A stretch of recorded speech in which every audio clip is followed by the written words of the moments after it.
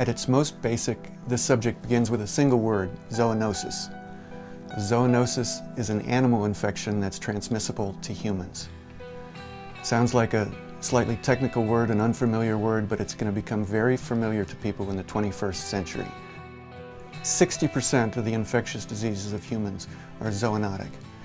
It includes AIDS, it includes all the influenzas, and it includes some nasty, peculiar new things, like the infamous Ebola and Marburg and Nipah and Hendra, SARS, West Nile fever, Lyme disease. All of these are zoonotic diseases. This kind of a pathogen can live in the animal host, causing no disease, causing no symptoms. It lives there invisibly. It's like it hides there. Then when it spills over into another host, for instance humans, it causes a disease. We hear about West Nile fever in Texas. We hear about Ebola in Uganda, Ebola in the Congo. We hear about all these things around the world, and there's a tendency to think that they're independent events. Bad luck here, bad luck there, things that are happening to us. What we need to understand, and this is one of the main thrusts of my book, is that these things don't just reflect bad luck happening to us.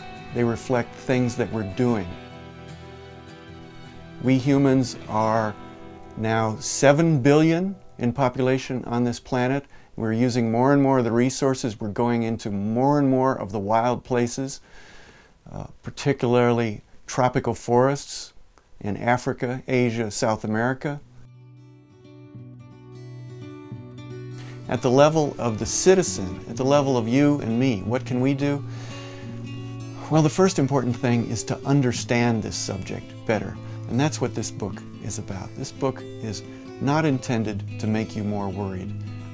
This book is intended to explain the scientific principles and the human realities of this subject in a way that'll allow you to judge what's coming at you from the media, from the newspapers, from the internet better, and understand how we need to respond to this problem, the next big one, quickly and intelligently when it hits.